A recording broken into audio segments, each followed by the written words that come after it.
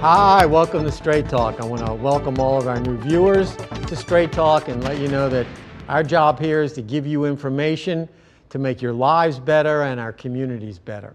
And today we're going to talk about an issue that's affecting every single community that's watching this show, and that's our nation's heroin and opiate epidemic.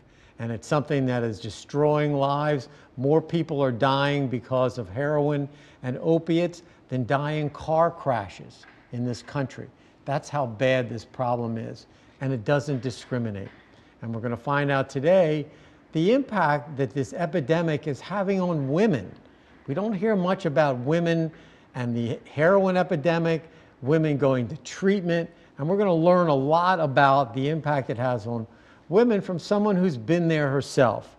Colleen Waterfield is joining us, and we're happy to have you, Colleen, on the show. Thank you for having me. I really Thank you. appreciate We it. really appreciate you sharing your story and the knowledge you have and the great work you're doing to give information back to other addicts. So thanks. So let's get started kind of at the beginning. Sure. You are a recovering addict. Correct, I am. You got involved pretty early on, I would imagine. Unfortunately, Tell us a little yes. bit about your story. Sure. So, I grew up in a pretty dysfunctional family.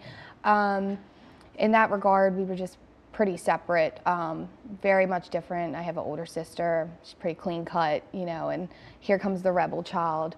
I grew up in a small town of Arbutus. And I think as young as I can remember, I was a pretty upset kid. Didn't really ever find my place in the world, never really understood who I truly was. I was bullied a lot when I was younger. I had like buck teeth and freckles and like strawberry blonde hair, so I didn't really fit, the stigma. And around, as I continued to grow, I got into the party scene. Starting about 13 years old is when I first tried my first drug, which was marijuana and alcohol. And immediately when I had tried them, it was like, wow, I'm outgoing. I feel pretty. I fit in. And it just continued to grow. I mean, I can honestly say from that first time, from that first hit and that first sip, it was like, this is it. This is that feeling that I've always tried to reach, and the confidence that I always wanted to have. And as I continued to get older, the drugs got harder. I struggled. I was very rebellious. I think a lot of that stemmed from the bullying. I started to grow up. I started to, mold myself into the stigma, if you will. And I started to, become pretty violent, pretty angry person. And once again, I think, I really didn't know my place in the world. So I went on to harder drugs, ecstasy, cocaine, into my senior year of high school. I barely graduated by the skin of my teeth. I had actually started out in a Catholic high school, pretty much was asked to leave because of my behaviors and my drug use and drinking during school hours, and to me it was just like, they don't understand, like I party really hard. I don't have a problem, and truth was, and really I didn't know at that time that the problem was already almost full blown. I had went through some pretty traumatic experiences in high school that led me to go deeper in to numb a lot of feelings. And by the age of 20, I was full into Percocets. And so you went from high school, where you were just starting to get harder drugs, absolutely stronger drugs, and then when you left high school, then you really it just really took off. Yeah. I was really big into sports in high school, but my grades weren't up to par, so therefore I couldn't participate in sports. So at that point in my senior year, that's when the drugs started to get harder, I started to go to parties a lot. And I pretty much just partied my way through high school. So when I exited high school, I didn't really exit on the best foot. There was no sports. I really even looked at sports as an obsession. It was like if I didn't have something to do or something to obsess over, then the drugs, were sufficing. And basically, I got into a crowd. I was told about pills. I tried pills. I got really sick. I started to use from that first day, it really tore me up. I went, by the end of before my first rehab trip, I was in and out of hospitals. My body was pretty much just falling apart. I was doing up to 12 to 15 Percocets a day. And Percocet is pretty much like heroin. Absolutely. You hear a lot about Oxycontin. Yes, they call it like the synthetic heroin, almost. And right. you know, I remember like when I was starting to get harder into it, people kept saying like, you know, you have a problem. And truth is, back then, even like going through high school, I can't really recall them talking about addiction much. And you know, where I was on the other side of town, like when I was growing up, I wasn't always in the best high school.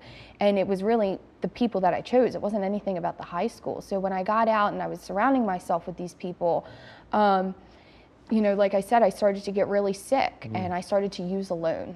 And I started to go into places where I shouldn't have been going.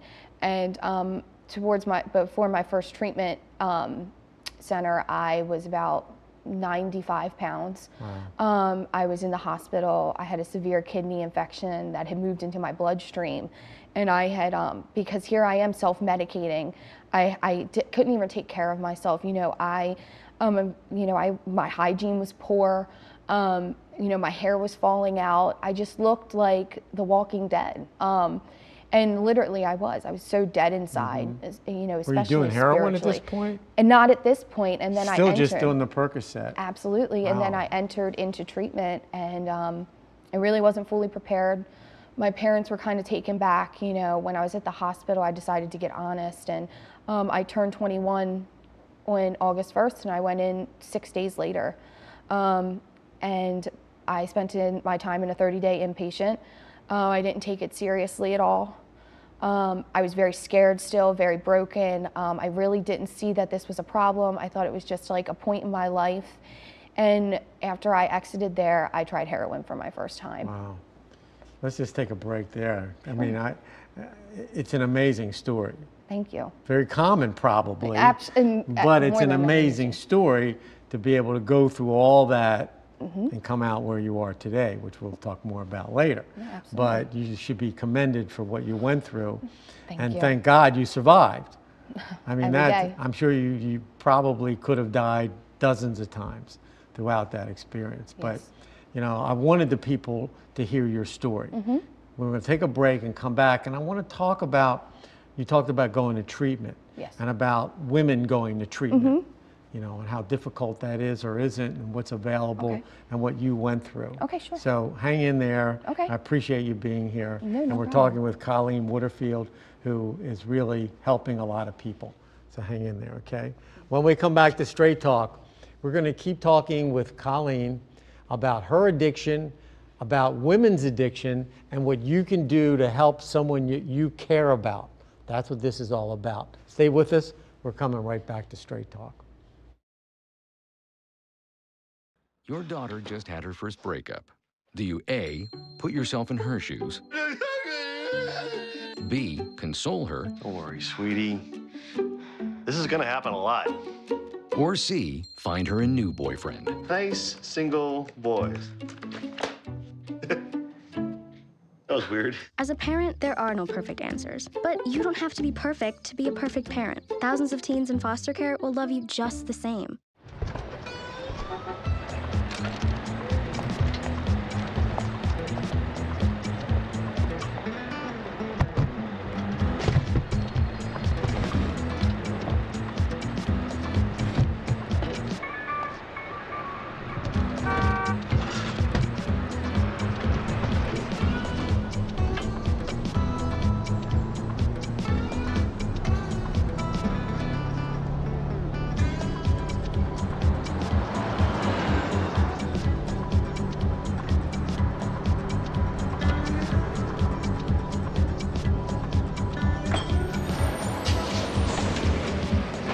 It's a short ride from your neighborhood to your naturehood.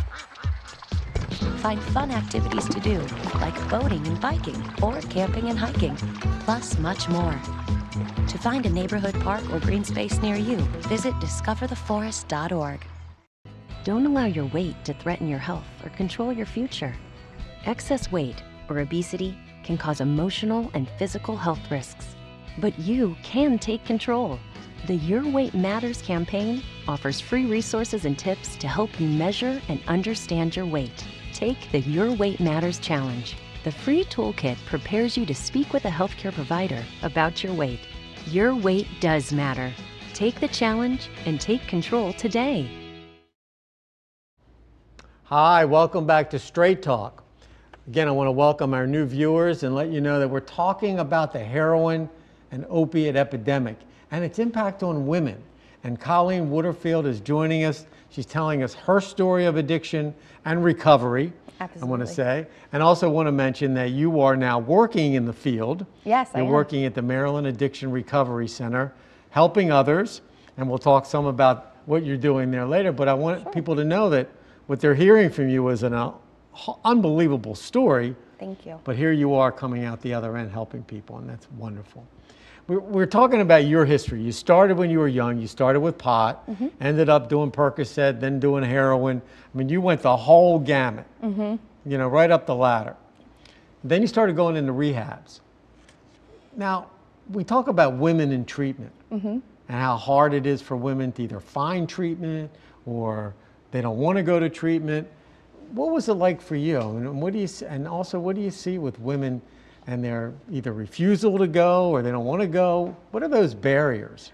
So I think a lot of the barriers, I mean, most common is children and wives. You know, through being in treatment myself and working in treatment, I see a lot of women struggle to make that first call, but I'm a mother, but I have children I have to take care of.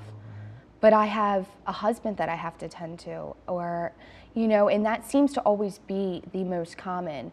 And the sad part is, you know, they don't quite see that, like, at that stage, like, sometimes we're not really mothers and sometimes we're not really wives, but you're important too.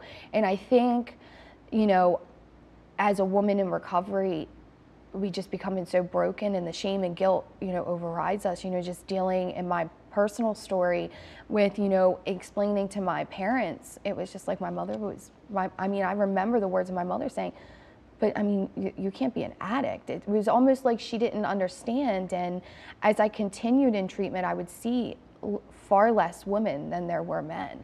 And I think that a lot of that stems from, you know, being mothers, being wives, almost like it's afraid to come out that, like, I'm a woman and I'm addicted to drugs. And, you know, another thing could be body image issues. It can be, you know, trauma related. I see a lot of that too, you know, the self-medication.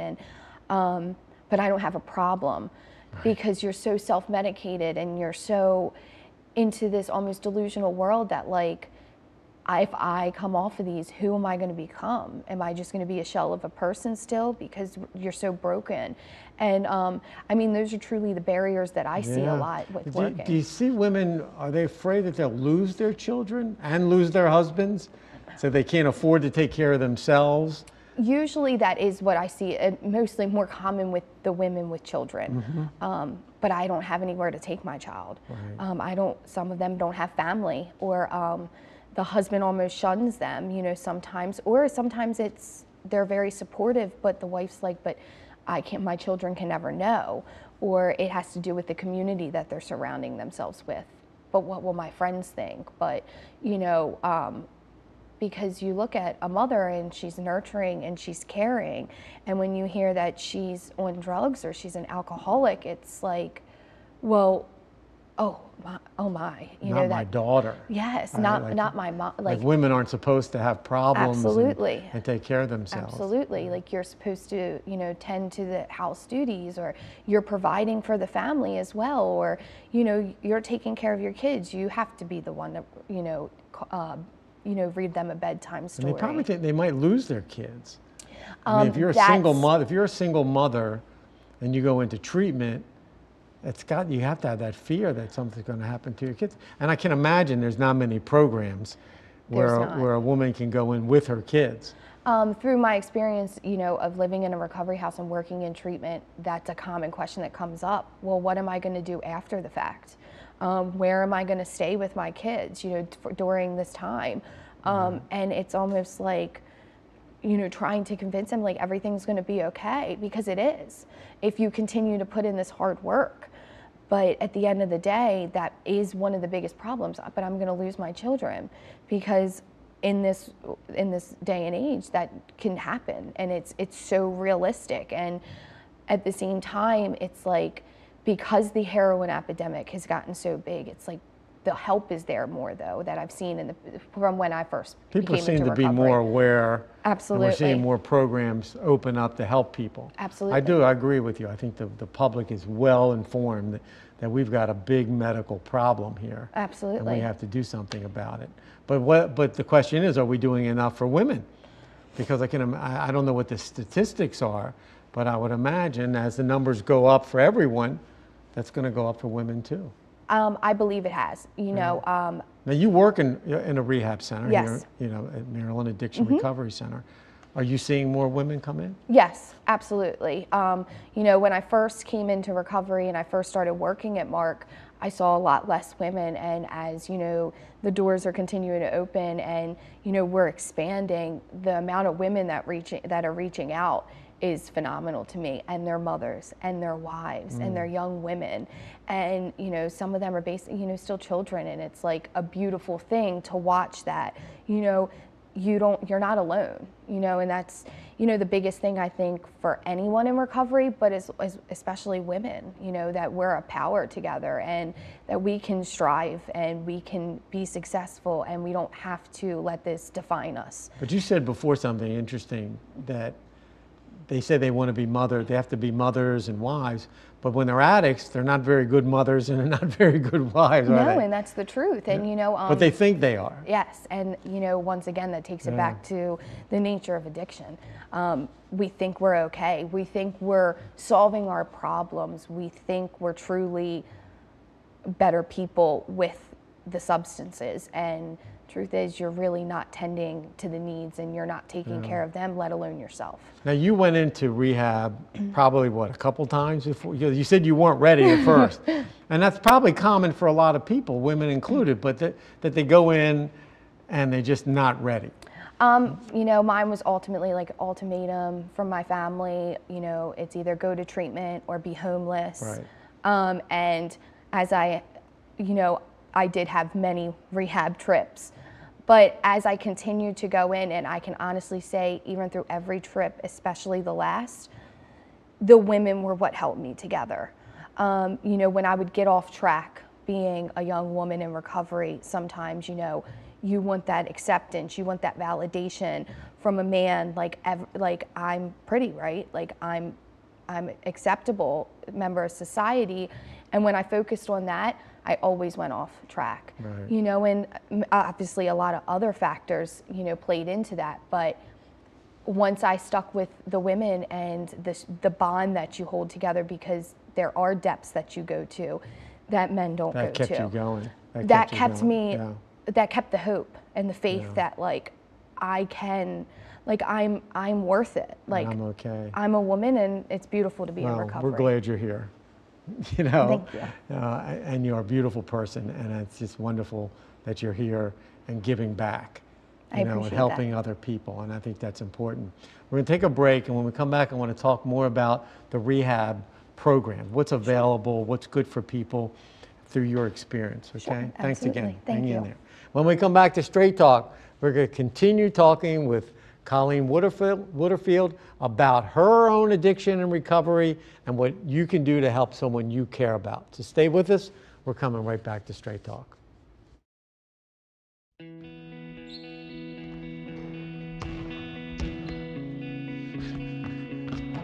I just need a second. Is your weight holding you back? Are everyday tasks getting harder and harder to do? Did you see this? Your cousin's in the hospital from a heart attack. Really? Health risks associated with excess weight or obesity can be serious. But you can do something about it. I know you're worried. I found this. Take the Your Weight Matters Challenge. Visit yourweightmatters.org, where you'll find free resources to help you take control. You can start improving your life right away. Download the free toolkit to prepare you to speak with a healthcare provider about your weight and health. Your weight does matter. Accept the challenge and take charge today. Visit yourweightmatters.org. I had big plans. I had my career path all planned out. While I was on a combat patrol in Baqaba, Iraq, a rocket-propelled grenade took my arm off at the shoulder. When I came home, I felt alone. My family was around me, but I couldn't talk to them about what I'd seen and what I'd done. I remember just thinking, man, the way I am right now, I don't want to live. I was discharged from the Army, and I've been working with the Wounded Warrior Project since 2007. Warriors don't have to be severely wounded to be with the Wounded Warrior Project. We do have a lot of guys that have post-traumatic stress disorder. Being able to share your story, I guess it kind of helps you wrap your mind around what did happen over there. Just because you've left the military doesn't mean your life is over. Because when these guys are coming home, I'm kind of leading and training them. Instead of for combat, I'm leading and training them to heal. If I come away with anything from Wounded Warrior Project, it's them giving my life back. My name is Norby, and yes, I do suffer from post-traumatic stress disorder, but I'm okay. Hi, welcome back to Straight Talk. We're talking with Colleen Waterfield about addiction. Her addiction, she's in recovery. She's a woman who's fought hard for her sobriety, and she's been clean and helping others now. Colleen, thank you for being on the show. Oh, thank you for having me. Thank you for the work that you do. We're talking about treatment. You know, you got to that point where you went in several times, and we know that happens with addicts, that they've got to reach that point where, but they're learning something all the time, and one time it finally kicks in. Yes. And it did for you, and you went through and you got clean. You've been clean for several years. Yes. Which is amazing, just absolutely amazing. And now you're helping others.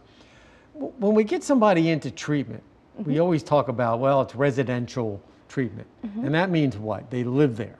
Yes, correct. So we have like a community living component of MARC, and basically we have it, you know, we house a certain amount of patients, and they do intensive, you know, outpatient throughout the day, Monday through Friday. You know, hours of group, gender specific, which, you know, like we've been talking about, women, but also men, you know, being separated to really address the issues between men and women, and having that bond that we've been talking about, and also living together in that type of environment and having that safe place to make mistakes, because you're going to make mistakes, but also to have that 24/7 support, especially needed. Yeah, and that's off the street. Absolutely. Now you're getting off, you're away from all the negativity and the people that want to hurt you and get you to use again. Now you're in a positive. And that goes on for about a month or so. Correct. And then you go into another phase. Is that how that works? So throughout our residential program, when you come in, really focus, they set you up with the treatment plan, the therapist, to really focus on the main, you know, priorities of your treatment program. Right. And then as you continue to grow in there and you continue, you know, we give them enough freedom that they can still know what it's like to be in society. But like I said, come back to have that support, and then eventually they'll move forth. They'll start to get back in contact with their families, work on family dynamics, because, you know, it's very important. And then eventually moving to the vocational process where they begin job searching. Now, the recovery house, halfway house, recovery house, they're all over. It's a very big thing right now for people. They're important. How important are they? In my personal opinion, in my recovery, it was one of the biggest heartbeats that I had. Because you had a place to live with people who were also in recovery. Absolutely. You know, who supported you. Absolutely. I was surrounded by love.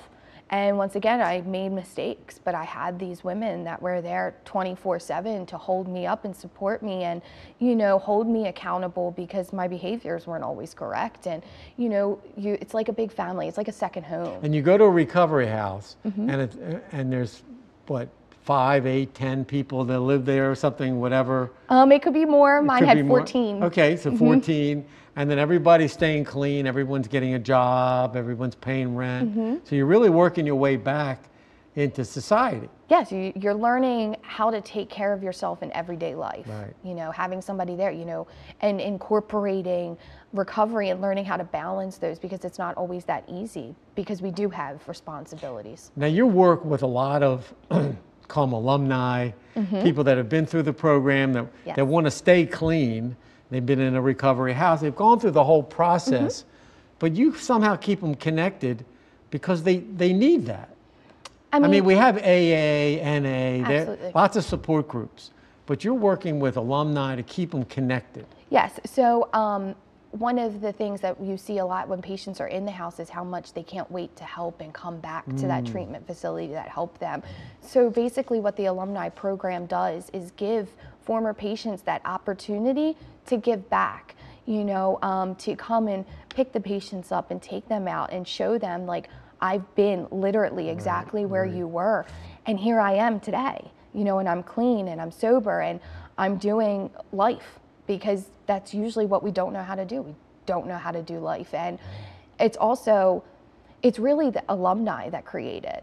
You know, I'm just kind of there to coordinate it. It's because of their passion and their drive to help others that they make this program possible. And in the process, they help everybody that comes through those doors, including, you know, the program overall. Like, if it wasn't for them, you know, what's our purpose, you know? Right, you just kind of, they are the future. Well, they go through and then they're out, they're dumped out in society, yes, not prepared. Absolutely.